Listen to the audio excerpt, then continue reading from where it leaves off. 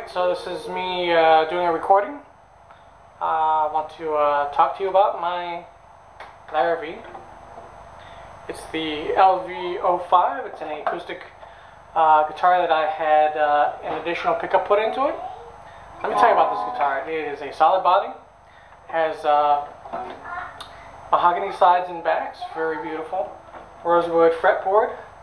And really what's cool about it is this inlay right here on the top. This is a spectacular piece of workmanship. It's a handmade guitar.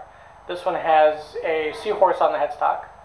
And other thing, as I said, I had a pickup put into the bridge, which is right under the saddle right here, the section of a bone right there that the strings go over.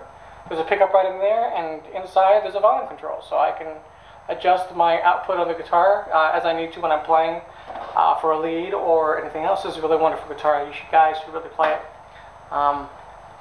Gotta figure out how to do that. Anyways, here we go. It's got a really great pitch tone.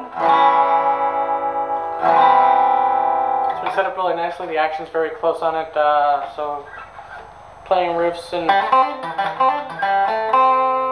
is really easy and it's effortless. The tone again is spectacular on this guitar.